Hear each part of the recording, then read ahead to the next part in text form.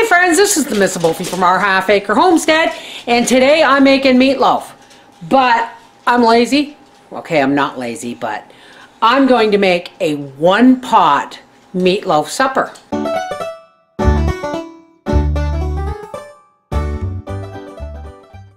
Now, the way this is going to work is I'm going to have some corn on the cob going in the oven, but preheat your oven at 350 degrees.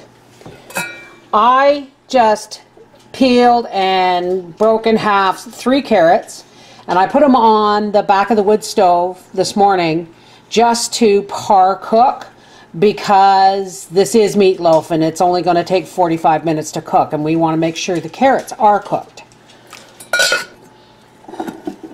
A jar of home canned potatoes, and here we have, I'm going to say half a pound of, or 3/4 of a pound of ground beef, 1 small onion minced, 3 pieces of bread, stale bread, chopped. Now, hint for people who are making your money stretch. The more bread you put in, the more egg you need. So for every 3 slices of bread you use in your meatloaf, add another egg and another onion. So there's my 1 egg. I have a 1/4 cup of my dehydrated vegetables. I'm going to grind those in the coffee grinder. That is optional. The ketchup, also optional. Minced garlic, also optional. Salt and pepper, pretty sure you're going to want that. Okay. Now I'm wearing gloves, not because my hands aren't clean, but because I have some wood stove burns on my hands and I really don't want to get ketchup in them. Okay, so here is our hamburger. Oops, let's move you back a little bit here. Here's our hamburger, our onion, our bread, and our egg. Now I'm going to take my dehydrated veggies. The dehydrated vegetables, you want to grind them, okay? Because they will add flavor, but you don't want little woody bits in there because they won't rehydrate as well as they would if they were in water. So what you do is you grind them and then they become a flavor. It's in here.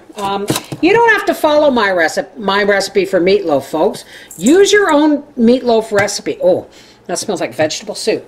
Use your own meatloaf recipe. This is one of mine, okay? My meatloaf, anyone will tell you my meatloaf is never the same twice. Okay. Give it a little of ketchup, some salt and pepper. Well, okay, let's start with, oh, I better, there's some pretty big flakes of pepper. And some salt, a bit of garlic powder. Oh yeah, that's what I'm talking about. Hey, let's try this. Little pinch of Italian seasoning. That might have been more of a pinch, couldn't feel it just as well. All right, now let's mix. Ooh, my meat is still frozen in the center. It's not that hard frozen. Now you can use breadcrumbs again if you, like I said, you make your meatloaf recipe. If you want to use breadcrumbs, you go right ahead. Howie actually likes to see bits of bread and onion in his meatloaf. All right, that's well mixed. And it's pretty too. It's lovely just to look at.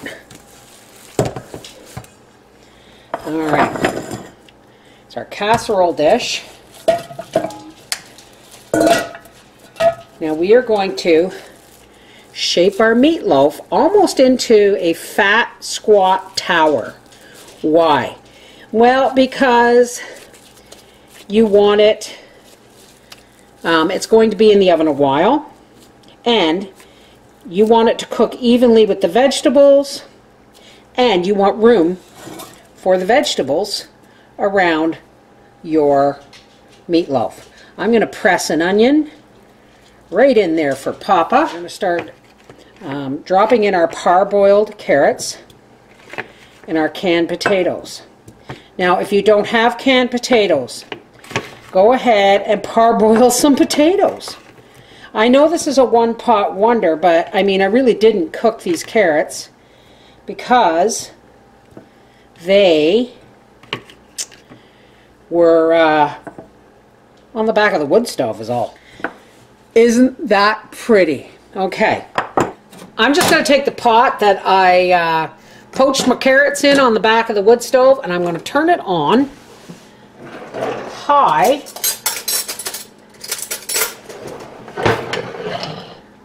And I'm going to put in just about a good knob or 2 tablespoons of butter and a good teaspoon of minced garlic. What we want to do is we just kind of want to almost burn the butter, cook that garlic a little bit, sweeten it up. We don't want to burn the butter, we just want to permeate it with all that minced garlic. And once you can smell it, then you know you're going to taste it in the butter. We're going to take this garlic butter and we're just going to drizzle it all over the veggies. And then scrape it the last bit of the minced garlic with a spatula right over top. Oh, you know what? It's not even cooked yet and it smells good. Okay. No salt because we just put butter all over this. But a nice fine peppering for Papa. So I'm just going to cover it with this, well, lid that's not big, that's too big. And this and 2 cobs of frozen corn are going in the oven at 350 degrees for 45 to 50 minutes. Okay. Supper. I took the lid off for the last 5 minutes to brown that up. Supper's coming out just as dessert is going in. This is just a small butter cake with frozen blueberries scattered on top. We'll see you at the dinner table. I can see you took me seriously when I said help yourself. Absolutely. Enjoy.